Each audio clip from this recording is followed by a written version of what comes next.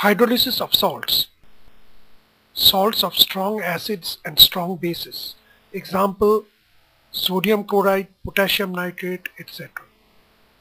The salt ionizes completely in water, giving Na plus and Cl minus ions. Now this is the hydrolysis reaction, which is hypothetical and actually does not happen in this case. This is because NaCl, NaOH and HCl all are strong electrolytes and dissociate completely like this. Now Na plus and Cl minus ions are there in both sides of the equation and cancel out each other. Therefore the net reaction is the ionization of water which existed before adding the salt. So the pH remains neutral, that is 7. Salts of strong acid and weak base. Example, ammonium chloride, ferric chloride, etc. Ammonium chloride ionizes as follows.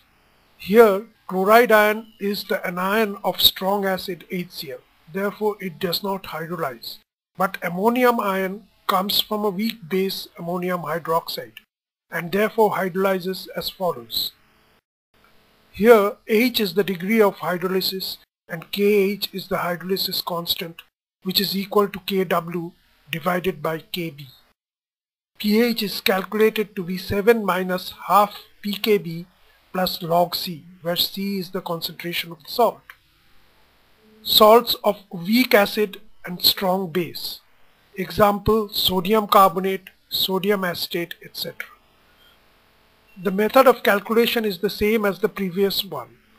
Only here acetate ion, which comes from a weak acid, acetic acid, hydrolyzes having Kh equal to Kw divided by Ka and pH equal to 7 plus half pKa plus log C.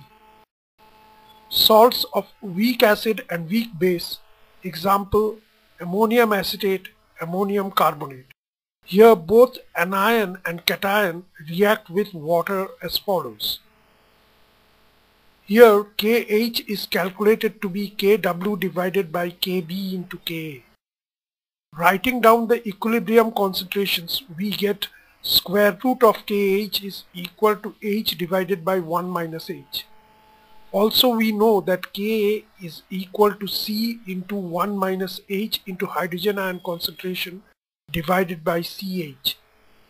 Therefore Ka equal to hydrogen ion concentration divided by square root of Kh.